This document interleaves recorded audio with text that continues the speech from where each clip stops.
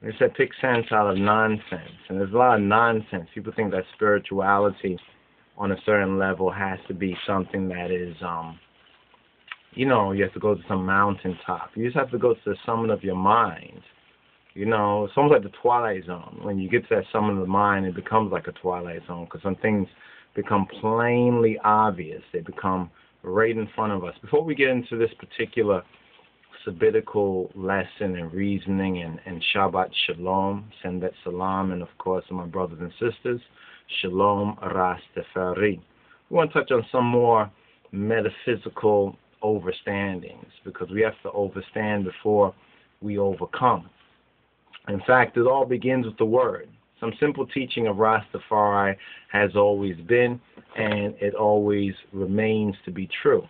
For example, you've heard of this before from Rastafari: word, sound, and power. I just put word, sound, power. Of course, there's an and there. You could say word and sound and power. You could say word, sound, power.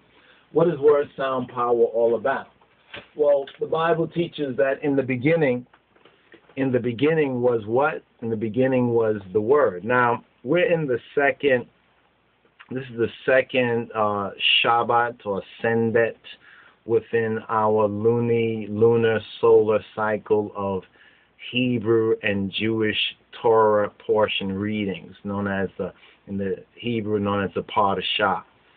Now, word, sound, and power begins with the word. So this is, the first one was Bereshit, or Bereshit, Beraseit, Berasit is more the correct way. And this now goes to some of the nuance about concerning language. But first, let's touch on that metaphysical overstanding. So word, sound, and power. The Bible teaches us that in the beginning was the Word, and the Word was what? Was with God, and the Word was God.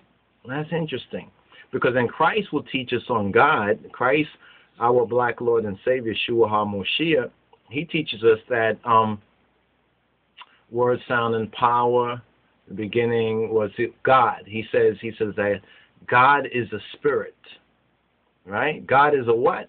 Spirit. Now, further on in the teaching of Christ, we learn that God, the true God, the Ha-Elohim, the true God, is the spirit of truth. The spirit of truth, right? So the spirit of truth. Even the word truth is very interesting, but let's just try to understand truth right now, and then we'll get to the overstanding of truth. There's a couple of sayings, actually, that are right out in front of us, and before we get into this particular Shabbatical recording, and it connects with where we wanted to go with the second Torah portion reading, which is called in the Hebrew NOACH. NOACH. The Ethiopically we say Noh, but they say NOACH. And we originally said we're going to touch on the name, because there's a lot that's involved, just like with Genesis or Bereshit. There's a lot that's involved within the particular Torah portion and the particular reading and feeding. So this is more for ones to explore, hopefully on their own. And we highly, highly recommend that, first of all, you go to our website, www.lojsociety.org. Check us out. Check out what we have there. There's a lot of freeware, shareware. There's some things ones can order and also support this particular ministry. But there's a lot there that ones can take advantage of, and we hope you do. While there is time, take advantage of these resources, online resources that are available at www.lojsociety.org/study. So there's a study page, some archival documentation. The Schofield Study Bible is also there. We utilize that in our Bible studies, biblical studies, and Torah portion readings as an English reference, as a reference point. Plus the study notes in there are very accurate, and mainly they're non-denominational. So some Bibles are trying to sell you something. The good thing about the Schofield Study Bible is not trying to sell you a particular Protestantism or so forth and so on. It's explaining the Bible via the Bible. And there's some other Bibles out there that we're sure that have important details in it, and we sometimes look through, compare, and study with other Bibles too. But if you want to study with I and want to know, well, where are we coming from and where we're going with this, then the Schofield Study Bible, you can go to our website, the studies page, www.lojsociety.org/study, and you'll see the Schofield Study Reference Bible there. There'll be a free download. You can give a donation if you have, but it's a free download there. And also the Metaphysical Bible Dictionary is there as well. You can use it on your tablet, on your computer, on your smartphone, or other kind of interactive mobile device, so you can study as you go as well. So now, word, sound, and power. What do we want to touch on word, sound, and power? There's some very interesting, like, for example, the NAACP, they have this phraseology, which they call it, they say, a mind is a terrible thing to waste. And then oftentimes we would maybe, as people, you know, we would say things like, oh, I don't think so. I don't think so. You don't think so what? Do you overs? I don't think so. What kind of statement is that? Some people now are going to say, oh, he's talking only semantics. That's all semantics. But this is, maybe we'll call this a part of the SHEM lesson, because in this particular Torah portion reading, we are going to touch on, I think, in this particular Torah portion reading, we should be touching on SHEM. You understand? SHEM. Blessed be the Lord God of SHEM. If you look up SHEM, the simple interpretation, the direct meaning, is that SHEM means the name. SHEM means a name. A more detailed perspective of it would be that SHEM means renown. And this all connects with this second Torah portion reading in our Hebrew lunar solar cycle of reading. Now, we notice there's correspondences with what's going on in our atmosphere, in our so-called, or at least in this world. It's not our world, but in this world that we are in but not of. So both in the heavens as well as among men and people and other satellites on the earth. I'm not talking about the satellites up there, but the men and people who are in the orbit of this worldly kind of a thing. So both SHEM comes up in this, because remember, Noah had 3 sons, and there's an important teaching on that. I hope you stay tuned for that, or to get some of the basic overstanding, even though understanding leading to the overstanding, the Metaphysical Bible Dictionary, if you look under Noah. But let's get back to that statement, because remember, Noah's Torah portion speaks of the flood. And what's very interesting about the flood is that there's a lot of flooding going on nowadays. You know, there's this Bangkok, Hong Kong flood that's been creeping. There's been floods here and there. And in this particular Torah portion reading, we learn of the great deluge, or Noah's flood. And Noah's flood, there's a symbolic, metaphysical overstanding of that. And you have to remember that as above, so below. Christ taught us that whatever we bind on earth, we bind in heaven. Christ taught us, our black Lord and Savior, Yeshua HaMoshiach, that whatever we loose on earth, we loose in heaven. Now, the fools want to go out into space instead of recognizing that the real control of things, even up there, is down here from our perspective, because this is what our Master, Lord and Savior has taught us. But they don't believe in our black Lord and Savior, so they're deluded, and so they're going to, get what they deserve, basically. But they're under great delusion, and this delusion as well is part of what they deserve. But so that you and I be not deluded, let us continue to study, to pray, and to keep the weekly Shabbat as a holy set-apart time, as well as learn of the annual. There are annual Shabbats as well. And the annual Shabbats, we just came through one in the fall festival season, and we spent some time on each portion of it. Lastly, we touched on the Simchat Torah, and then it was brought to our understanding that the events that occurred in North Africa, particularly Libya, were also connected with that Simchat Torah.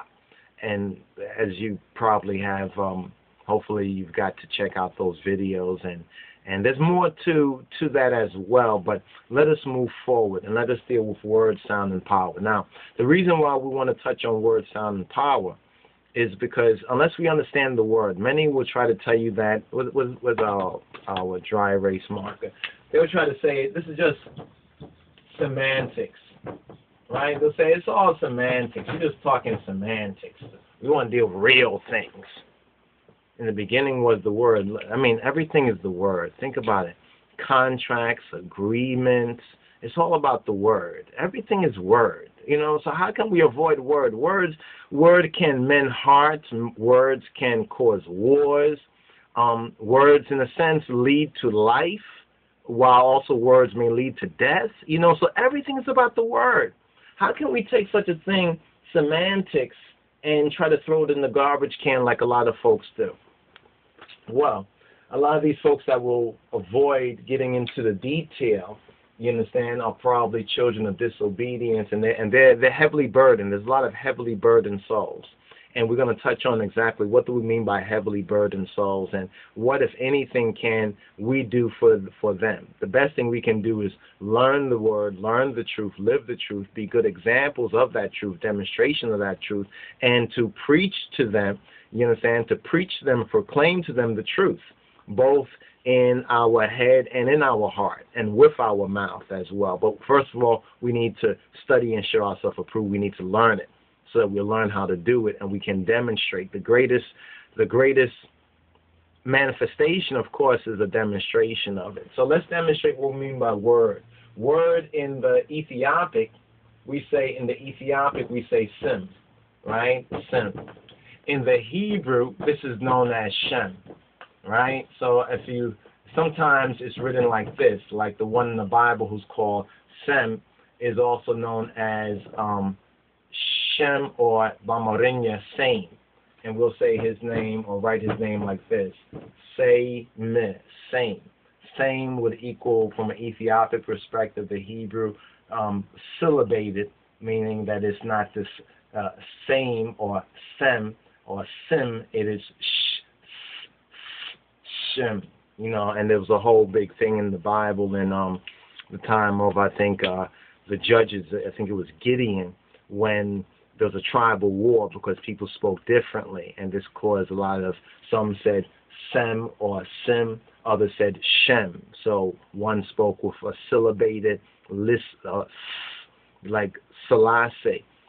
Some say Selassie, but really it would be more correctly Shilassie, Shalus, so forth and so on. But be that as it may, the important point right here is sem.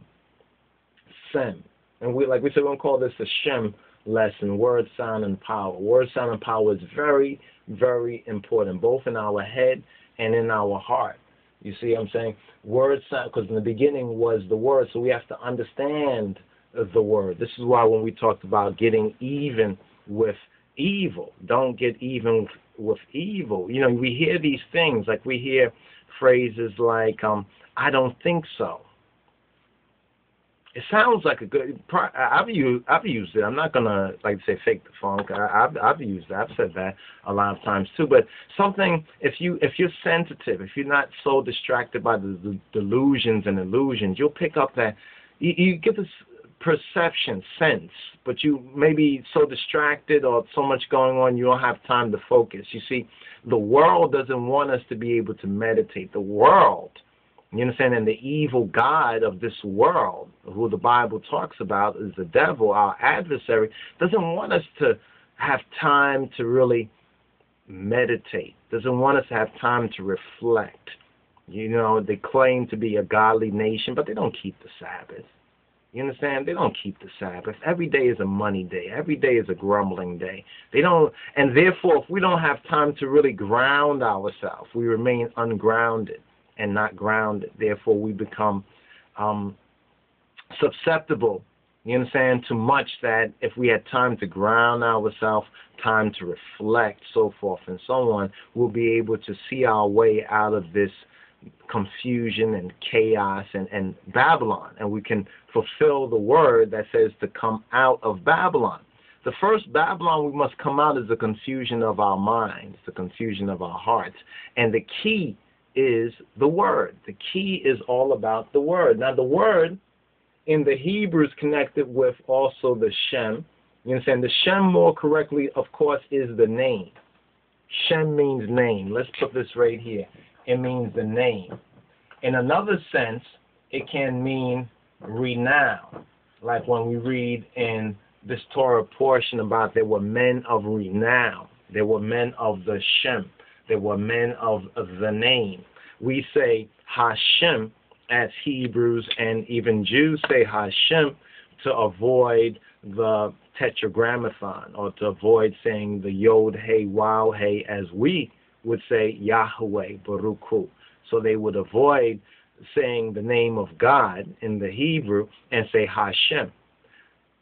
There's much that can be said for that, especially for us as elect Rastafari. We too should say Hashem instead of saying the name of the King of Kings in vain, as we have done. You know, all the Selassie-isms, Selassie-aha, you know, all this kind of crazy stuff because of reggae and everything else. We have to remember that the name is very important. Imagine if somebody was to misuse your name, how would you feel? Although you probably have a Babylonian name, but still, if somebody were to miscall you out your name, how it touches you at the core of your being, because the name is so important. So when we say word, we're looking at word in the English sense of semantics, and we're connecting semantics with the Ethiopic Sim and the Hebraic Shem, and the name Same or Shem, blessed be the Lord God of the name, or blessed be the Lord God of the renown. Now, we connected this particular point with a popular saying, just to give it as a, how can we say, as an example, when we say things like, I don't think so. Think about that for a moment. This is what we were saying to I sister and our sister wife was saying, you know, this is why I love the Ethiopic and Amharic language, because we can say I meselenium, you know, I meselenium. And I meselenium means that it does not seem to me whatever. It doesn't, I meselenium. It doesn't seem to me so. Or you meselenial. It seems to me to be so. Because people say, what do you think? What do you think? Oh, I don't think. You don't think. Now, when I was in school, and I give thanks to my moms, my earthly, and to my late departed earthly father, for at least teaching me the value of education. So when I found His Majesty, more correctly, he found me, but when I came across His Majesty and His Imperial Master Kingdom Haile Selassie, the Hashem, and he said education is the key. This man is very special. This man is very education, because although it's something that we all should know, I mean, look, in this world that we live in, with education keeps going up and up and up, making money, or something that's so important for society and people to come together and to live in harmony and understanding is education. But why are they making education so difficult? Oh, they are not the authors of order, true order. They're the authors of chaos. They want this confusion. They want there to be misunderstanding. They want there to be miseducation. Why? Because it feeds into their desire, into their way, into their God, the false gods who are about to be dealt with in a significant way. But this is why this is important right here, what we're saying, right? Word, sound, and power. Right? Word, sound, and power. The word, the semantic, the sound. How does it, see, if you look at the word sem, or like I say, semantic or Semitic. Semitic is the next word that kind of goes with this. Semitic. Right? They say Semitic. we would say Shemitic, right? Because it's coming from Shem. Blessed be the Lord God of Shem. But both of them are basically correct. People would say, well, not a Semite, because Semi means half. From English and Latin it does, but not in the language. So don't get lost in translation. See, if you are seeking to get to the root of a word, you have to be into that. For example, Latin languages, Indo-European languages, different, way different than Hamo-Semitic or Kamo-Shemitic languages, like ancient Egypt is a Kamo-Shemitic language, Ethiopic, Hebrew, or what they call Afro-Shemitic. Do you know that Hebrew really comes under the category of Afro-Shemitic languages? Afro, black. See, it's right there in front of us, but with miseducation and so forth and so on, you know, and people getting caught up in the matrix, getting into this cycle, never keeping the Sabbath, the Shabbat, never understanding who they are. They don't have time to reflect, you understand, and to become sentient and to become truly conscious. Not just Christ conscious, but just conscious of what they're saying. Because how many times have you said, I don't think so, I don't think such and such? Basically, what you're telling your mind, and see, now they start talking about Alzheimer's and a lot of these mental diseases and disorders that are affecting people. They don't know how it's happening because it's a misuse of the word. You see, when we say words, you understand, about ourselves or about others, the whole universe vibrates to words, just like our bodies vibrate to words. So if one uses a lot of negative words, a lot of hateful words, this also rebounds and affects them, as well as it affects the other person as well, you see. And so in order to understand word, when Christ says in the beginning was the Word, and the Word was with God, and the Word was God, and when Christ says to us that he says that God is a spirit, and then he speaks of God as being the spirit of truth, and those who worship him must worship him in spirit and truth. It's talking about how we need to use our words, both in this world and the next world, because the same basic laws function, the same basic laws, and the basic laws, ironically, are in the Bible. The same basic spiritual laws. What we bind here, we bind there. Whatever we loose here, we loose there. And see, if we use the opening of our mouth in an ignorant way, then unknowingly, because ignorance means not knowing, we also have that redound and rebound to ourselves. So we misuse words. For example, someone saying their whole life, well, I don't think this, I don't think that, so forth and so on. You don't think that you don't think that it would have a negative effect on their mind at some later point in their life? Think about it for a moment. This is food for thought. And so before we even get into the NOACH part of our lesson, seeing that this idea of word, sound, and power. Oh, before we leave off this point, let's touch on this. The NAACP. I wanted to do this in a separate video, but I'll put it here at least initially. The NAACP, right? They talk about the mind is a terrible thing to waste. When I went to school as a younger, younger individual, so forth and so on, we had some very good teachers, and I give thanks that I was able to have black teachers.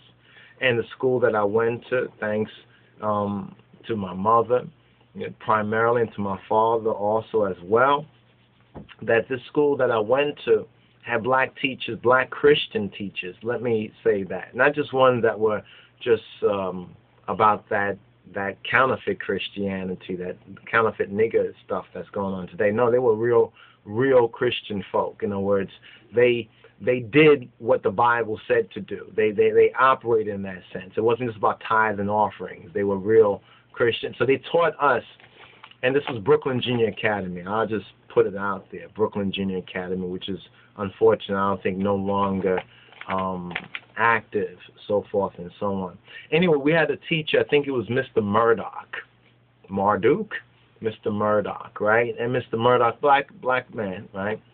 He would and also Miss Rhodes, I don't want to get into reminiscence zone right now, but anyway, we was taught that statement, though they were very proud about black causes and that which was black and helping to move the race and the people forward, they had criticized that statement from the NAACP called a mind is a terrible thing to waste, because they said that according to English and according to language, that you are supposed to be able to break down a sentence at any part of the sentence and it still has an inherent sense.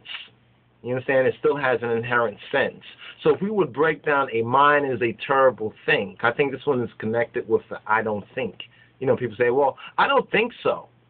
And you might be able to find some video somewhere where I've said at some point, I don't think so. But now I'm becoming conscious of this, because if you say, I don't think, you are saying to yourself that you are not a conscious, sentient